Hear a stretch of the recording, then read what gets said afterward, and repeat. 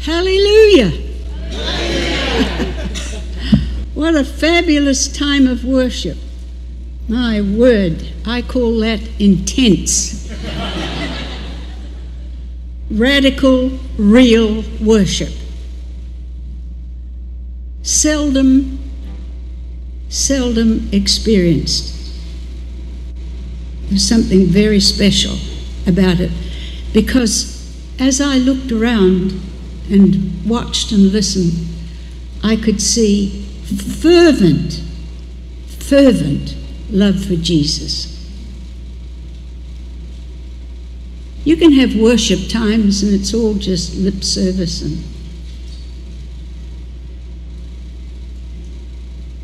or you're listening to the beat of the band, or the lyrics sort of kind of cool,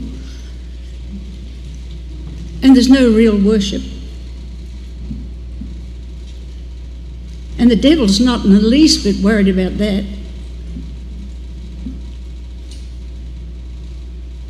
He can say, just keep that up. But when there is an intentional, passionate, sold out, desperate love for Jesus, where you want his glory and that alone, God's impressed and the devil's has a headache.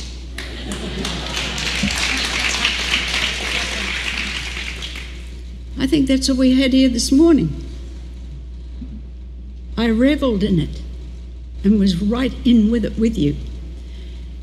I noticed that the last part was an intentional, intense cry out for the glory of God, correct? Is that right?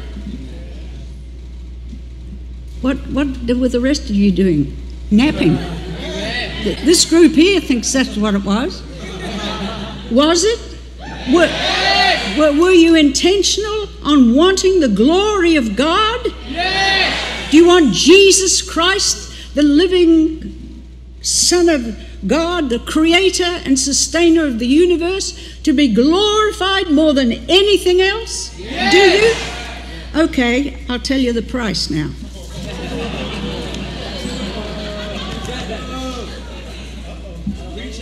Okay, I'm reading from the extract of something I read some years ago, which has never left me and impacted me greatly, and so much so that I carry it around in my briefcase everywhere I go. And I did not know that this was on the program for today.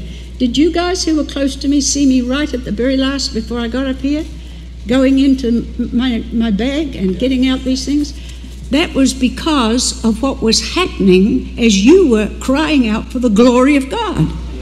And the Holy Spirit says to me, get that material out that you carry everywhere and tell them the price. And say it smiling. Because the price is awesome. And above anything that you know or understand right now as to what you've prayed, you haven't a clue what you're in for. Do you still want it? Yes. Okay. This is Pastor Francis Frangipane. Who knows him? Great friend of mine. Tremendous man of God. Amen? Amen. Okay. And he's writing, the year was 1973. I was pastoring a small church in Hilo, Hawaii, and had been in a month, not a week, not 2 weeks, not 3 weeks, a month of intense prayer and fasting. It was an earnest time of drawing near to God. I think that last statement's an understatement. At the end of this time, I found myself awakened during the night by a visitation of the Lord. It was not as though I saw his features.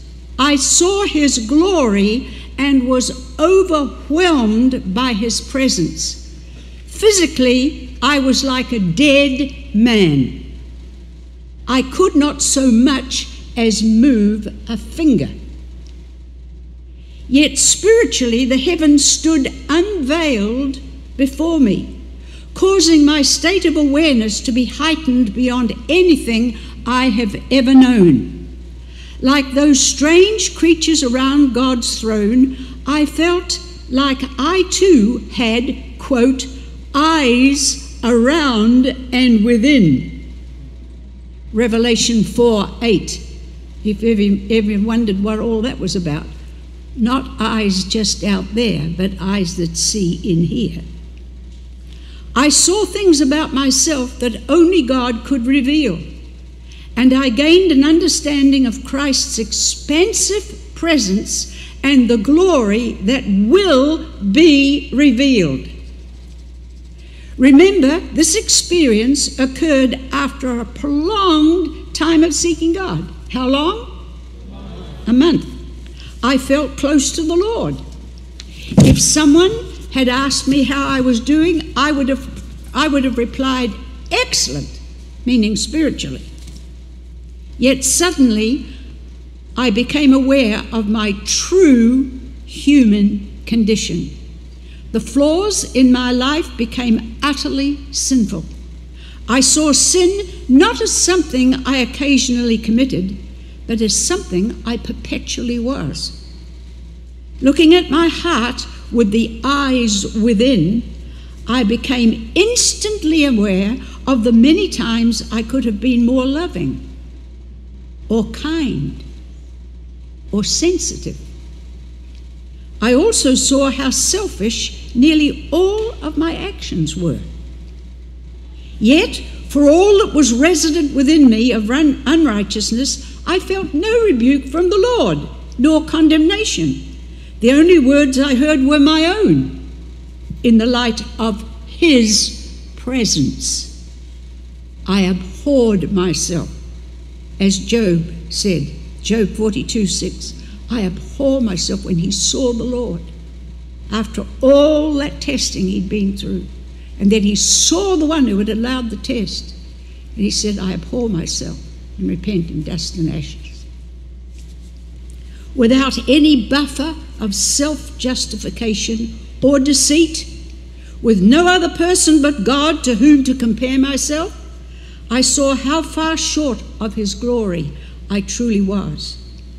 I knew why mankind needed the blood of Christ, and I knew that no amount of personal attainment in and of itself could ever make me like Jesus.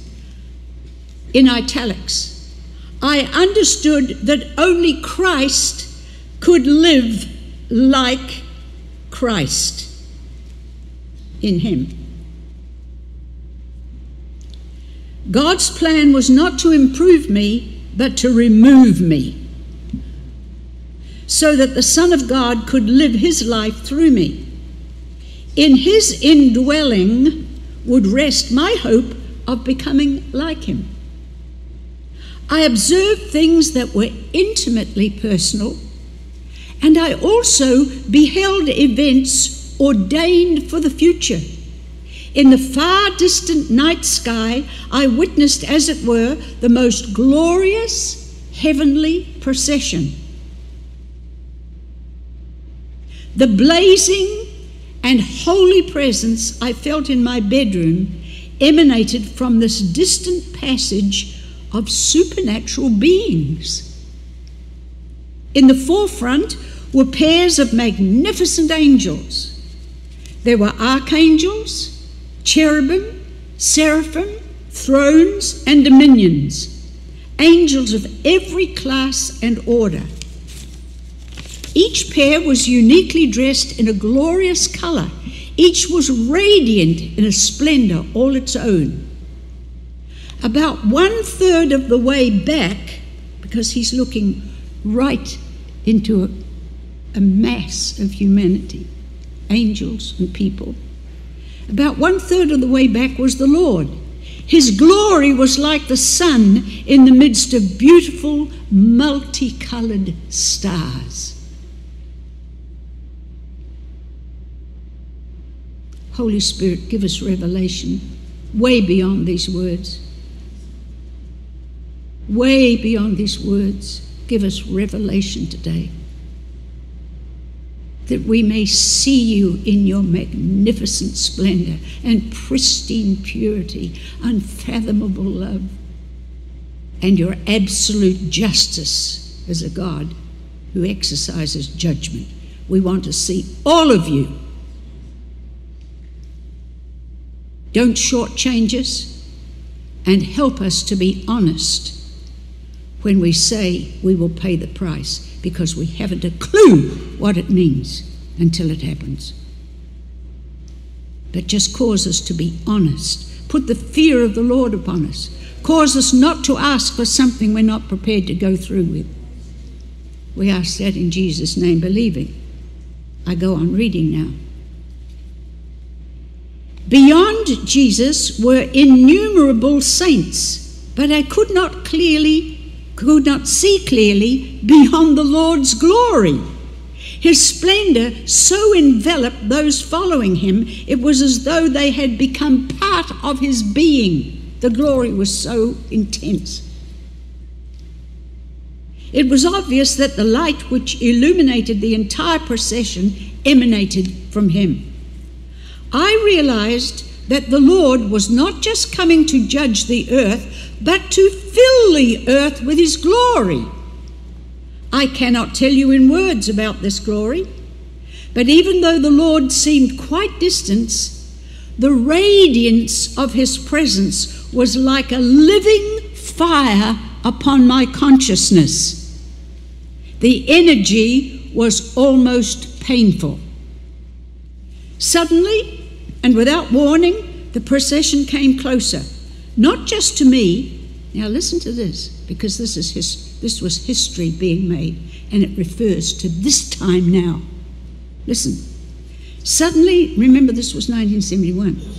Suddenly and without warning, the procession came closer, not just to me, but I am convinced also to this whole world. In other words, there was a shift. And there's going to be another shift.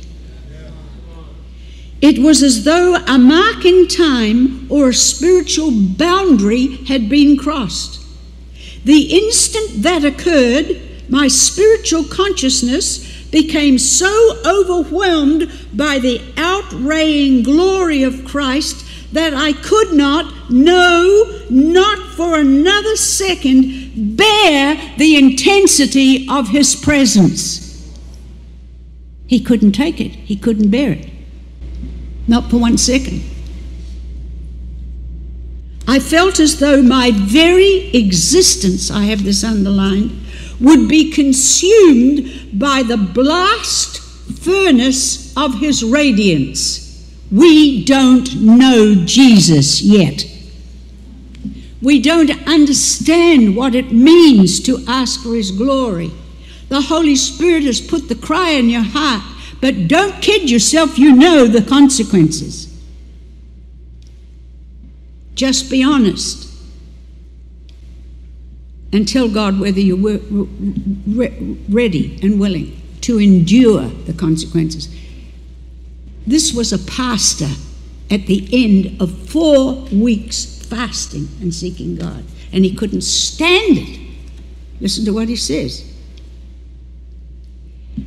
I'll read that again. I felt as though my very existence would be consumed by the blast furnace of his radiance. In the deepest prayer I have ever uttered, my entire being begged the Lord to return me to my body.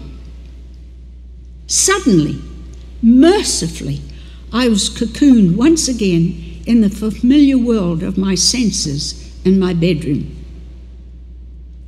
Night passed into dawn, and the sunrise was quickly overrun by the full expanse of the day.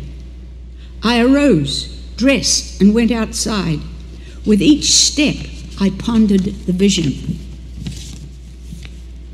I guess that's all I have recorded. Have you learned anything? That wasn't much of a response. Have you learned anything? Yes. Just let's get honest. Don't mutter to God. Speak out. What's the truth? You're not answering to me. I'm not in charge. I didn't have the faintest idea that I was going to read that today. No clue. And I have been in a month of intense seeking the face of God day after day for this day. He was a month, and I've been a month. And I didn't have any idea. But I'm not in charge. I don't know anything more preposterous than people who are called of God to bring the word of the Lord, to do anything else but pay whatever price God says to bring that rhema word at that moment to the exact people. You can go a whole lifetime and be in church and in Christian meetings and never once hear the word of the Lord. Do you know that? I'm grateful for the pastor of this church who understands what I'm speaking about. He nodded his head. He understands what I'm saying is truth. Right, David? Okay. Another one. You ready for another one? Yes. Do you really want another one? Yes. Good. You're going to get it, whether you wanted it or not. But it's good to hear that you wanted it. It shows you're hungry. It shows you're serious about today, which is the most encouraging thing that could happen to me, that you are taking this as seriously as God wants you to. You're getting there anyway. Okay, another quote from George Stormont's book entitled Smith Wigglesworth, A Man Who Walked with God, Tulsa, Harrison House were the publishers in 1989. We have the following account. If you think that was something, listen to this one. In 1922, when Smith Wigglesworth, who was an evangelist, was ministering in Wellington, New Zealand, he called for a special prayer meeting with a group of 11 spiritual elders. After each of them had prayed, Wigglesworth stood to seek the Lord and the presence of God. Did you notice they all prayed, but he sought the Lord's presence? See the difference? They just shot off their mouths, and he realized we don't know how to pray as we ought, and was seeking the Lord's presence before he did a prayer. That's a huge teaching right there. And the presence of God began to fill the room. Soon the glory of God became terrible. I didn't write this. This is a report. The light became too bright, the heat too intense. The other men couldn't take it any longer. Every one of them left the room. Only Wigglesworth could continue in the Shekinah glory of God. Another minister heard what had happened and determined at the next gathering, no matter how strong the presence of God became, he would stay until the end. Once again, the holy presence of God filled the room, and the glory became unbearable. Everyone left except this one leader. He would not be overcome and driven out by the manifest presence of the Lord. But it was too much. Wigglesworth was caught up in the Spirit, radiant with holy fire, and even the determined minister couldn't stand the intensity. Soon enough he was gone too. Are you learning anything? Yes. Do you still want to sing passionately? Yes. We want the glory? Yes. Have you already been ruined for the ordinary then? Yes. Good for you. Did this help you? Yes. Who of you had a far greater sense of the fear of God, as I read those two, of what it means to be in the glory of God? Now we're getting more honest. God sees your heart. Don't mess around. Don't waste God's time. He sees your heart anyway.